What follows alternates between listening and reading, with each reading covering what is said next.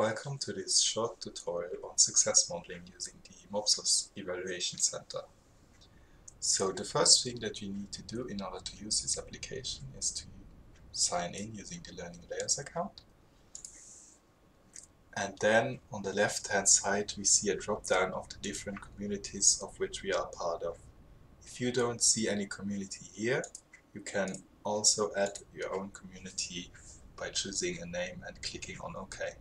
But for now, we are using the test community.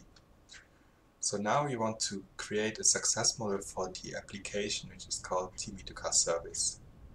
Note that we can also select other services from this drop-down menu. As you can see, the community has already defined a success model for this service, which has only one success measure called submissions over time. And here you can see how the submissions of students have evolved over a certain period of time. So now we will add our own measure, and we do this by first enabling the edit mode. Then we will click here on add measure, and then here create measure. Now we just fill out this form by first providing a name.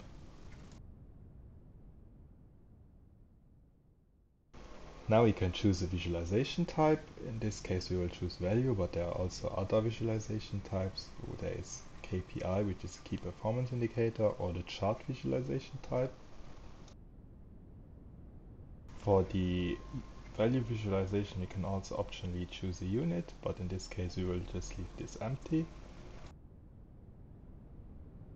Now we define an SQL query which defines how we can fetch the data for our value visualization.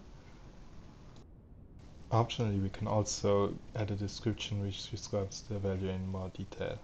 If you now click on Save, then we see that the new measure has been added to the catalog, and this measure can then be expanded by clicking on it, and then the data is fetched from the server.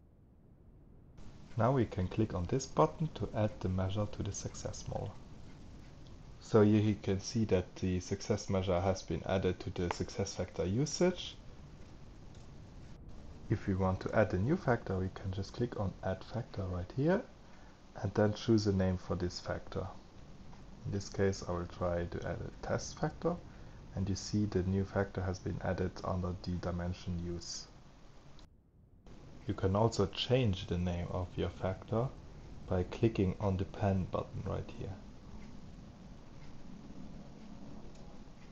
If you want to remove a factor, just click on this Remove Factor button, and then here confirm your choice. Note that the same also applies to the success measures, so I can also click on this button to remove the measure. In this case we don't want to remove the measure. If you want to edit a measure, you can click on Edit Measure button, and then a form will pop up with the data which you can then edit. In our case, we now want to add a description to this measure, and we do this by filling out this form right here.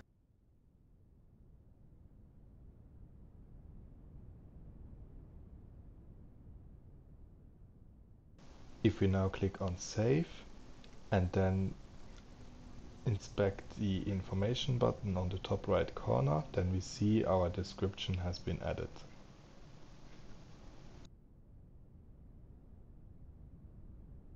If you now want to save our model, we can click on Save Model and then wait for the server to respond. And in this case, the model has been saved successfully.